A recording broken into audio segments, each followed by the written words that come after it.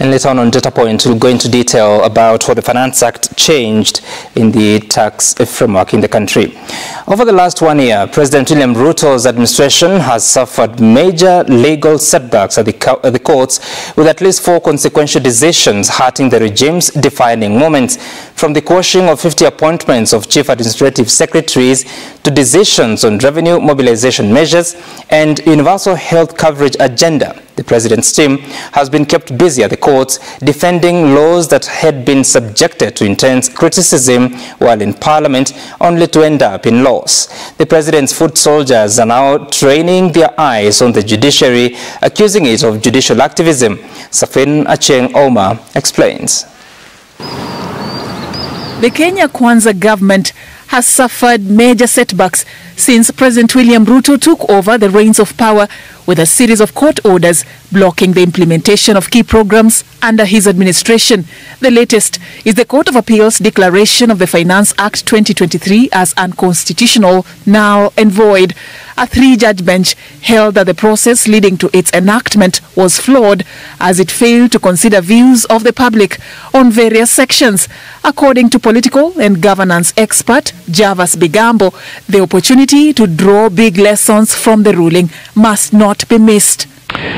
It should be a learning point to the National Assembly in this case, and also to the Senate and their various legal departments in the manner in which they conduct due process for legislation. The other significant office in the Republic that comes into sharp focus is the office of the Attorney General and the office of the Solicitor General. To what extent do they review bills that emanate from the executive and transmit it to Parliament for purposes of legislation? To what extent do they offer or render fine, efficient and effective advice to the executive?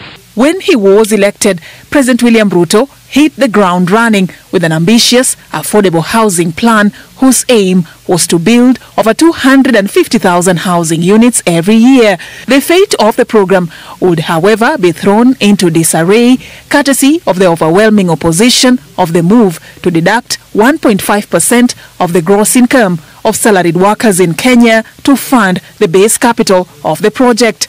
On 28th November 2023, the High Court declared the affordable housing levy unconstitutional on grounds that the levy was discriminatory against salaried workers.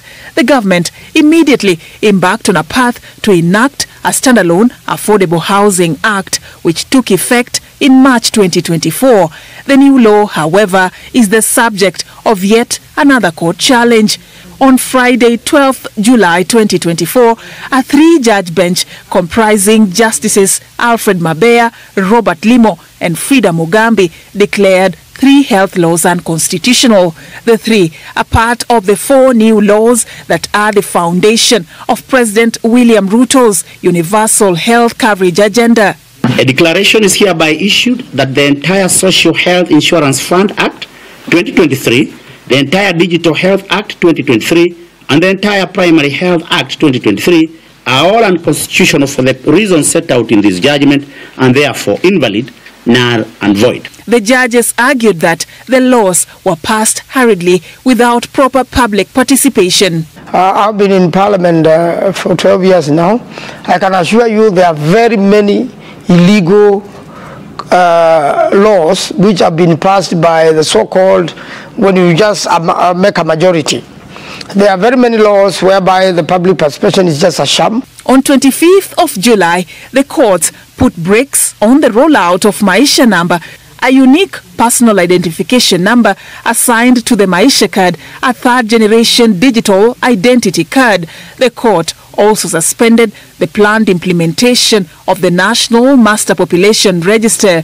This is after a Garissa-based lobby group, Haki na Sheria, challenged the planned rollout, citing loose ends in protection of personal data.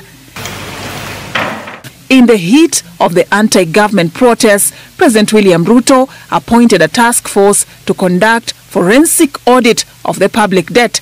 The High Court has since stopped the task force from executing its mandate after 2 petitioners moved to court, arguing that the assignment by the president usurped the role of the Auditor General.